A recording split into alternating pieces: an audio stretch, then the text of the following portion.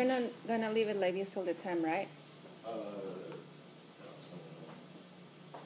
just seemed like they couldn't see it, that's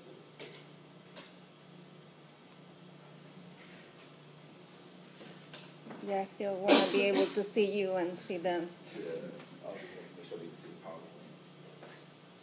Okay. Today, I'm about to inform you about marijuana, the positive and the negative sides of it. Some history, some information, some basic information about marijuana is that it has hundreds of strands. The two main strands that it comes from is indica and sativa.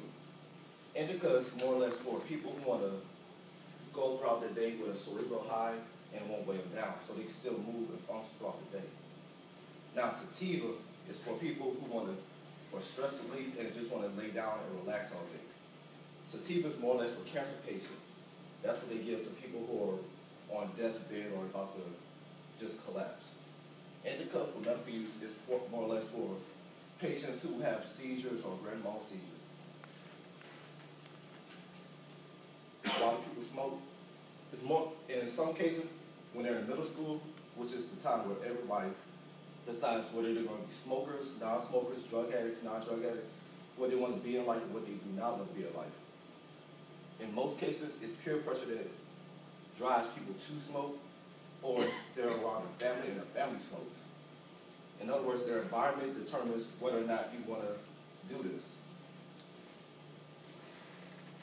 Medically, marijuana has an abundant amount of medical uses. It ranges from pain to aspirin.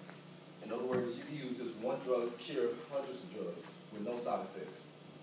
Unfortunately, we do not have that much information about it because no one wishes to study anything about the benefits or the negative consequences of marijuana. They have an extreme amount of things saying marijuana is a gateway drug, marijuana is this, and that, but they will not tell you anything about the negative side effects. In any way, they would include it as a cigarette, basically. So any negative effects you hear from cigarettes, you'll hear from marijuana, when it's actually not true.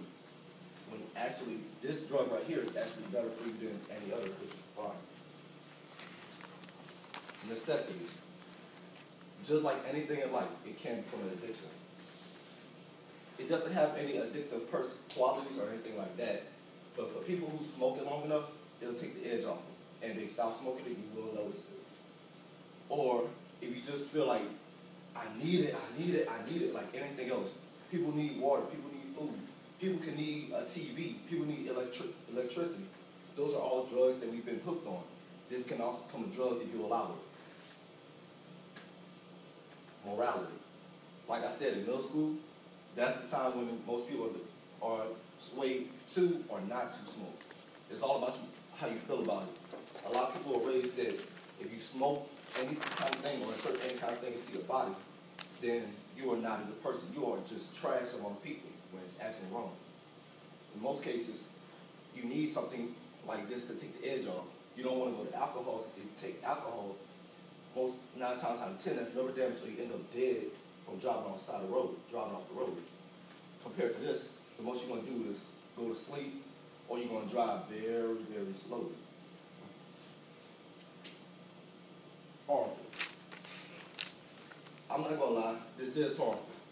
Lots of people have made constant changes to this, from making it with a lot of chemicals such as formaldehyde, cocaine, and all of that. You need to know if you're going to actually decide to smoke, you need to know who you're smoking with. You need to see them, break it down, everything else, or just do what they need to do, how it's grown and all of that. Because there's different formations of how people drug each other, such as Waka, when they mix ecstasy inside of it, and that kills a lot of people right now in Florida. As well as some people put cocaine or just lace it with PCP. Those are some old ways to do it, but they still do it nowadays. Now, we have a lot of people saying we should not legalize this, and they have their points. We may abuse it. We may not know how to properly utilize it to its full capabilities. But when you legalize marijuana, you also legalize the hemp plant. And when you legalize the hemp plant, you can can use that for so much other things, such as clothing, paper, gasoline, electricity. You can use it has so many capabilities that people are not paying attention to, but they say this is a plant, this is a drug. We cannot tax this because people can grow it themselves in their own houses or backyard. But we have people here who want to legalize it, such as in Colorado, Washington, California, and make it medicinal or recreational, thus sending a mass influx of money towards the state. And right here, this is a link to a list of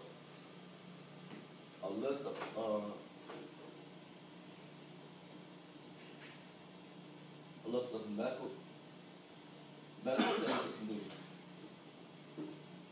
do. You're in 6 minutes already. Okay.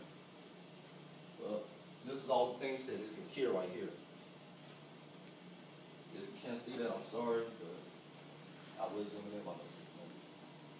So as I said, this is a miracle drug, but it's also a drug like any other. It can help you, harm you, or just pretty much save us tons of money and lower our taxes. Thank you.